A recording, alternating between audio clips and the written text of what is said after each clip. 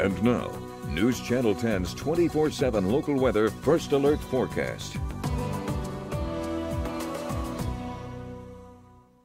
Well, good Wednesday morning, everyone. Hopefully you're all doing well. Taking a look at your forecast for the day today, not really expecting anything too surprising out there. We're going to see sunny skies here as we start out the day.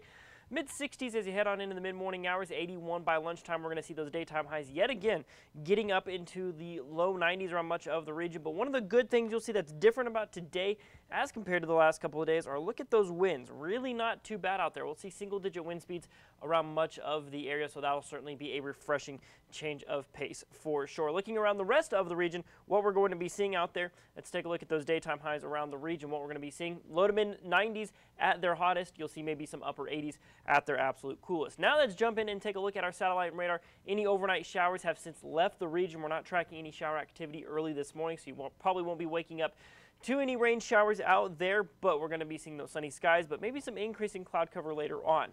Your severe risk for your Wednesday, relatively low. As you can see right now in terms of thunderstorm risk, maybe down off in the southwest. That's about it. But if we switch over to Thursday, that looks a little bit better. As you can see, the entire region, save for maybe the far northwest corner, is under a marginal risk. So we could be anticipating some severe weather coming into the forecast. So let's jump right in and take a look at our high definition model run. So for today, I would expect your Wednesday to remain largely unaffected. You're going to notice maybe some increasing cloud cover as we head on into the evening hours. That's about it. But look what happens coming in from the mountains of New Mexico. This is probably going to be happening after midnight. So as you can see right here, 4 or 5 o'clock in the morning tomorrow for your Thursday, maybe tracking some light scattered shower activity. Nothing really severe packed in that, but possibly by the mid-morning hours, models are suggesting that we could start to see some scattered thunderstorm activity.